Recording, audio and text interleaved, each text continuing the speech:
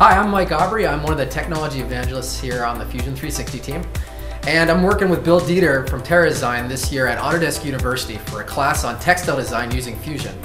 You should absolutely attend it. It is a really exciting class. You know, textile design is one of the most complex sets of things you could possibly ever design in CAD, whether it's the human form or just looking at the intricacies between all the ways that fabric is put together. Bill's come up with a lot of really novel ways to go and approach that using Fusion, and that's what we're going to go over in this class. It's going to be super informative, really exciting, and high energy. Hi, my name is Bill Dieter. I am the president of TerraDesign Inc. We are a product design firm and we focus on textile-based product. So our workflow has been starting with a mesh. We do a lot of on-body stuff. So we want to take a mannequin, a digital mannequin, and convert that to T-splines where we can do manipulations if we need to adjust the body form.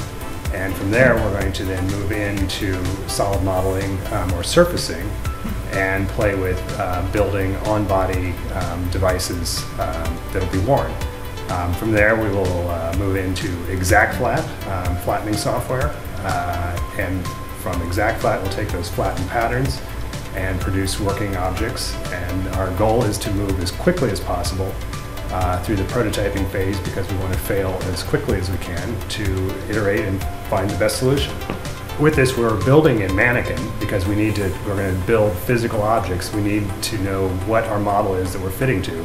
So we have Dave, our mannequin, a digital mannequin. We're going to build a cardboard mannequin with Dave's data through Fusion and cutting it out on our Zund.